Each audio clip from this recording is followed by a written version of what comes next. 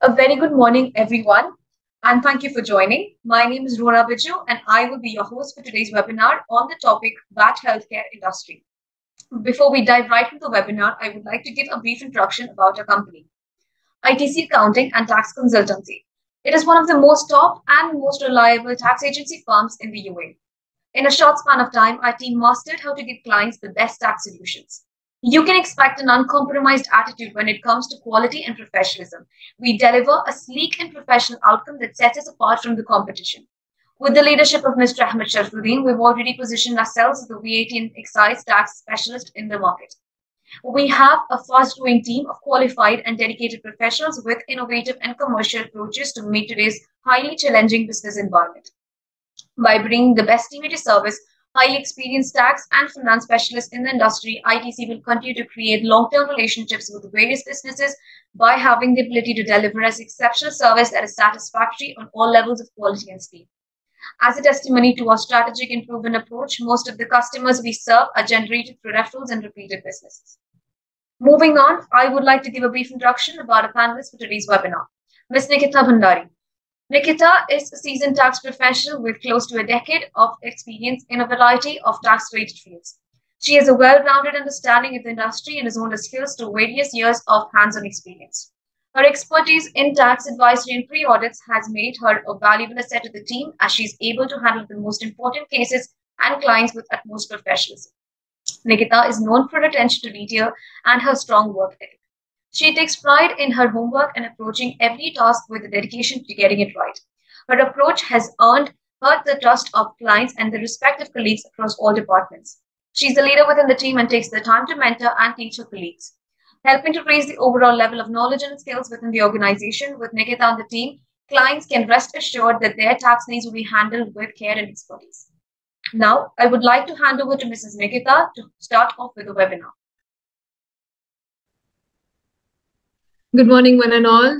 Welcome to the webinar regarding our healthcare industry.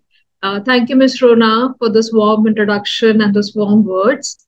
So going forward today, now we are doing a very specific healthcare industry webinar.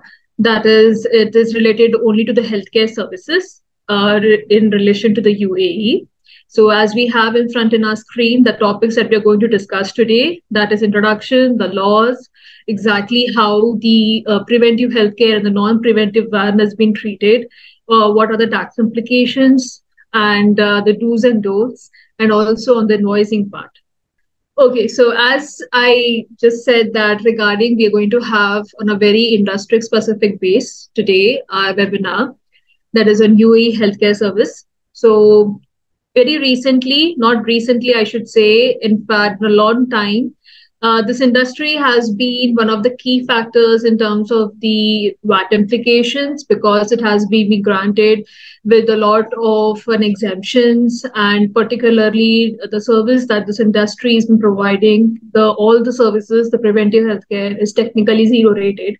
This is in intention to also promote this kind of a social service, and also considering it is for the health, something a life-saving thing.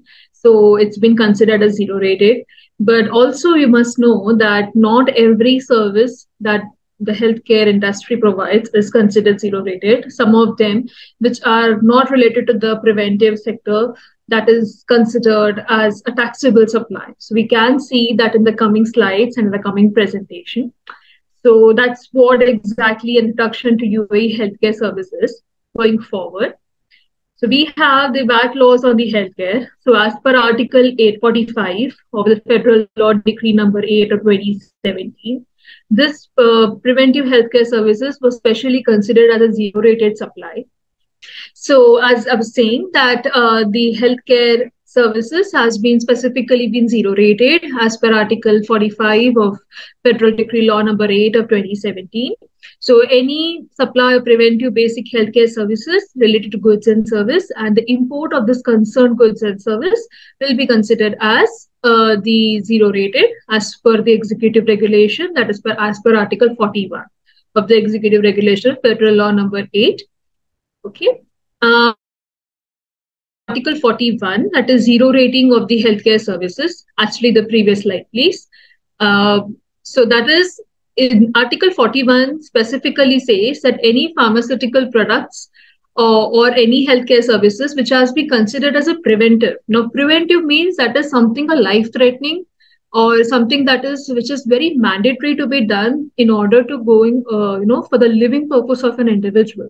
That's a preventive healthcare service. So whatever that has been identified by the cabinet decision, that is as per the cabinet decision 56 of 2017, those products or those services which has been listed above, listed in that cabinet decision, has been technically specifically zero rated. And any medical equipment as well. Then any other goods not covered by paragraphs A and B of this clause, that is of Article 41 of the executive regulation, which are supplied in course of supplying a person with zero rated, that are necessary.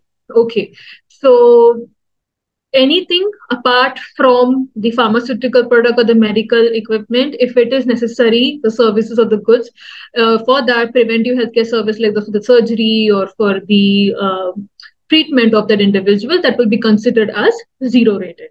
Okay, so now going forward to the next slide. Now we see that in the VAT and healthcare, we have two types of segregation here. Now, we must understand now from the beginning, I'm saying there is a preventive and non-preventive healthcare. I've given a brief description of what a preventive healthcare means about. A preventive healthcare means that it is something to save an individual's life, and it's something that is basically to avoid that person from dying in a very layman terms. So those are the preventive healthcare services, which is considered zero rated. Here, there are few examples listed on the screen. That could be the vaccines, that could be the medical and dental services. This is also specified as per Article 41 of the Federal Decree Law. And any other medical supplies mentioned in context, that is Cabinet Decision number 56. Okay. Now, as I mentioned before, that not every healthcare service is something that has to be treated for a life-threatening decision or something for the good health of an individual. Some things just could be to enhance a person's personality or something that, like they wanted to have better features compared to the originals. That is called the enhancement. So that would be like the cosmetic surgeries, something which is not listed or not recognized by the cabinet decision or the DHA regulatory, and the medical tools such as the mask, the gloves, the lab coats. So even though those in the mask, gloves and lab coats, the thing is that there are a bit concern, or you could say friction in this on the understanding. Like some people say, why not mask, gloves and hand gloves and lab coats, and why they are not considered as zero rated since it will be used in a surgery. Now consider this part. If they're used as a package when they'll be billed in a surgery required, necessary for the surgery to happen, yes, it could be zero rated. But in the person who is a supplier and who's only just selling those masks, gloves, lab coats just for its supply, that is a sale, right?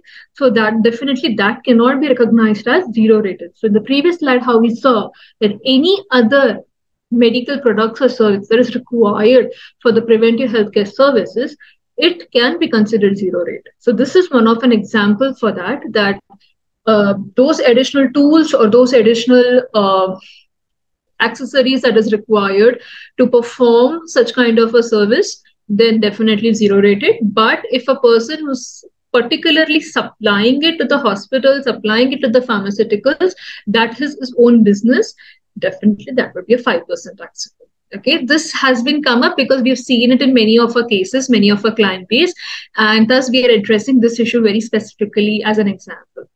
Going forward. So now there are in the preventive healthcare also, there is this combination when you're giving a service to business, business to consumers, the non-preventive. So one of the scenario what we see here is a VAT implementation of business to business services. Now see, there are many cases that certain hospitals may not have certain kind of facilities, but they may have a tie-up with a bigger hospital where there are better equipments, they are equipped with well facilities to treat the patients, to treat the individuals. So they may have a tie-up that just in case if I refer certain patients to you, there would be some commission, some, an consideration transaction preventive healthcare or for the that individual, this transaction be considered as a taxable supply because this doesn't come under a preventive healthcare, which was described or noted under the cabinet decision of 56 or approved by the recognized authority as a DHA. So definitely this kind of a transaction that occurs, that's a 5%. So in the further examples here is given the referral labs. Now we are very much aware that in this healthcare industry, this is a very common practice that certain health labs, they don't have equipments or certain facilities to test certain kind of viruses or certain kind of reports. So what they do is they will give it to outside the country. So now in this case, if it is going outside the country and you're getting the reports back, again, it is an import of service here. And if it is within UAE, it's a 5% taxable because it is a B2B. Earlier, it's a preventive healthcare, but this kind of an arrangement is actually a supply of service. For a preventive healthcare to be zero rated, it is very, very important that it should be notified under the cabinet decision and should be recognized with the DHA. So this, if it is not, then definitely it's a 5% thing. Then hospitals or clinics, as I explained, and external doctors. Now, external doctors are like if you have an expert doctor coming into your hospital or in clinic to provide their expert services to the individuals that require urgent attention or medical care, then in that case, even when the doctor is coming, like again, these doctors cannot be on an individual basis, depends. If it's on an individual basis, obviously he's not registered under VAT. But if it is like a B2B, doctor is also having a TRN or it is having a sole establishment like a clinic and then it's coming to here, then there will be an invoicing part which happens. That is 5% in that case. Okay. So this were the VAT on the preventive healthcare service, which is the first scenario, B2B. Now let's see the next slide, which goes for B2C, that is from business to customers.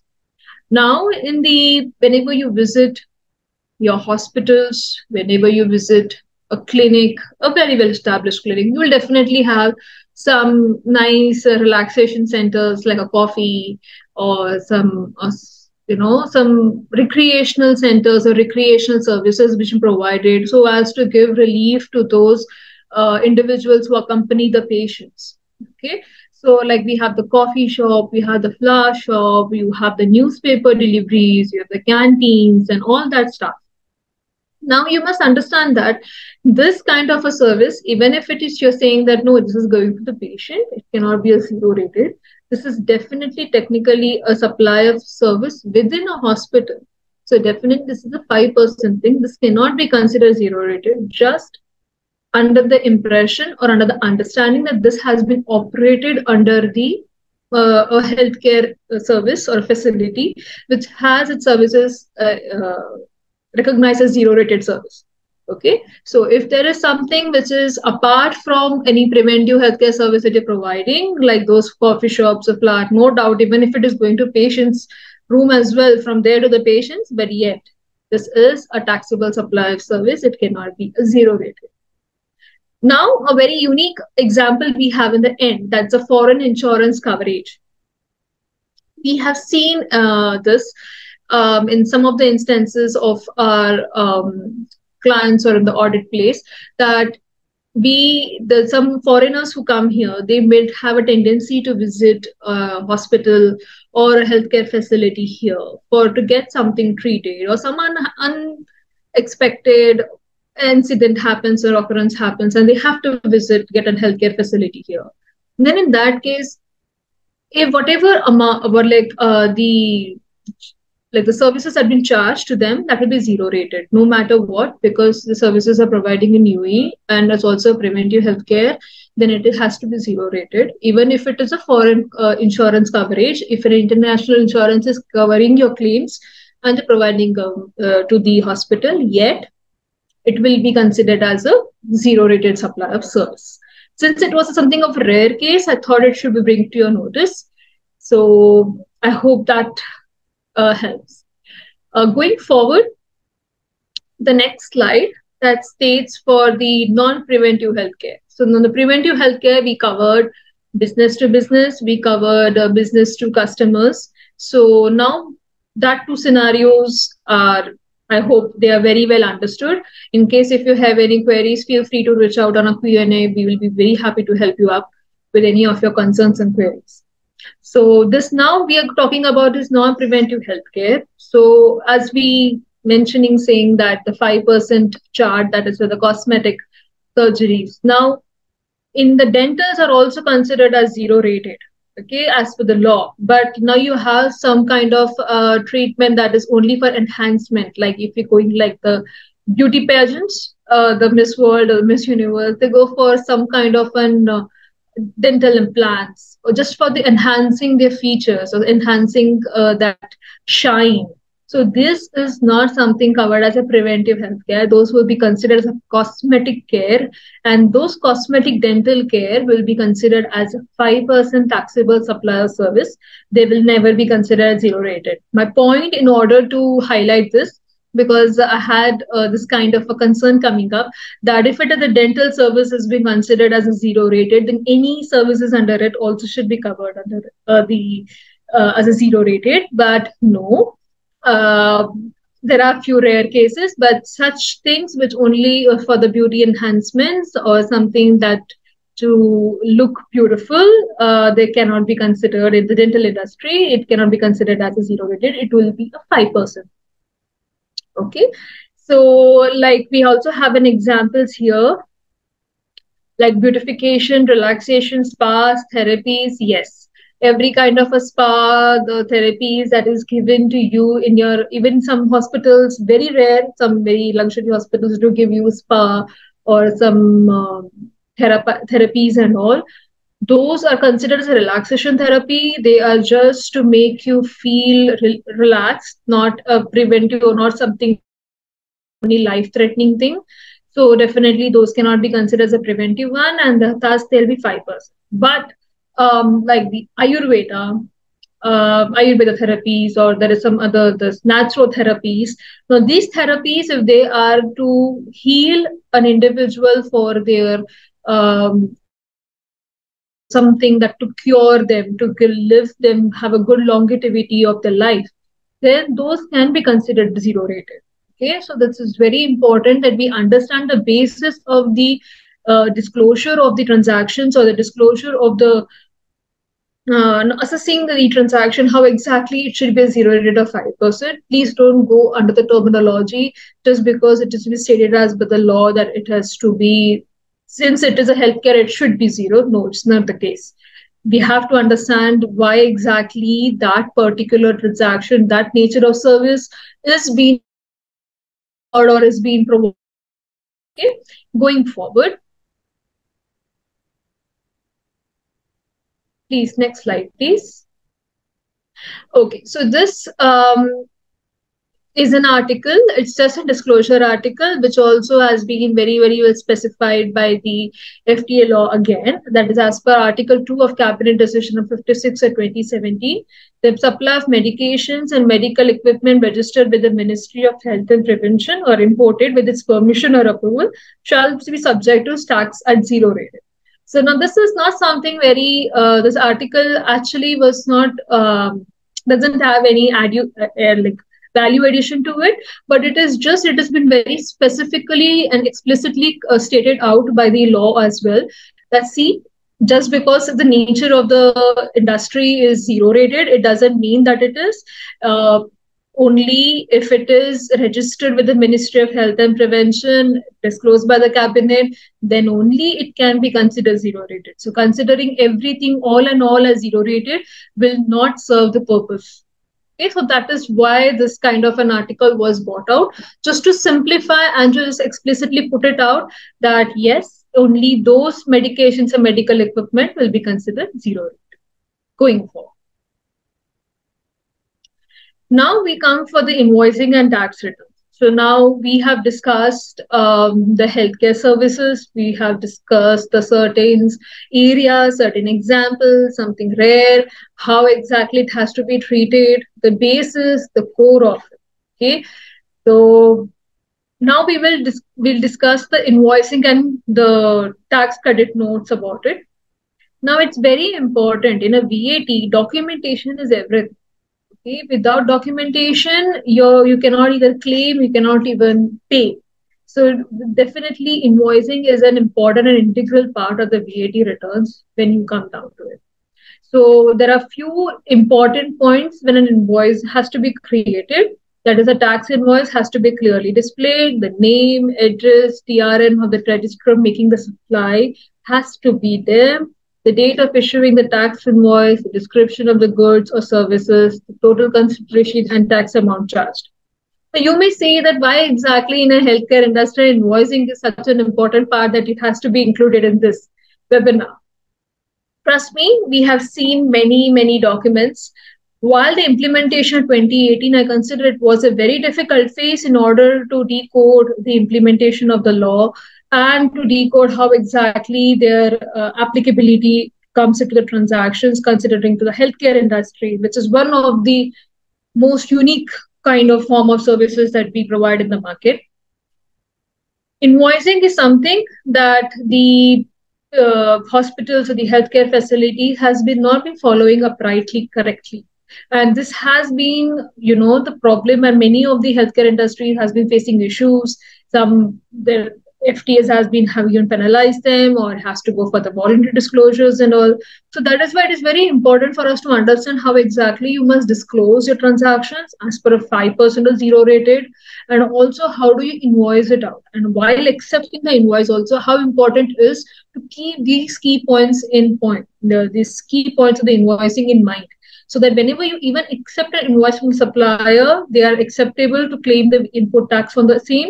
And even when you are issuing an invoice to your customers, it should be a proper, as per Article 59 of the law, that these points should be followed in that. Okay, so that is why this invoicing is being so very prominently highlighted in this webinar.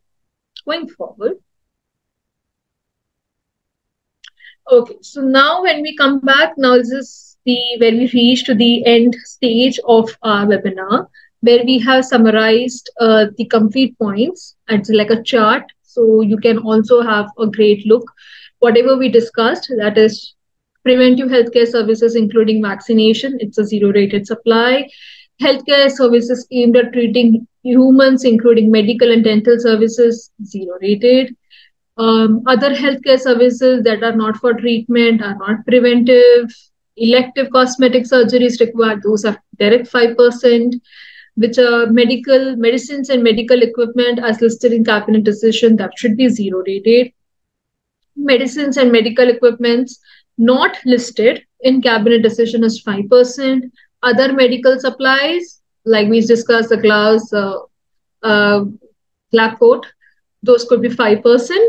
Okay, so this is just to summarize. I hope this chart helps you so as to have a very cheat sheet kind of thing whenever you are very concerned about how this disclosure of transaction has to be.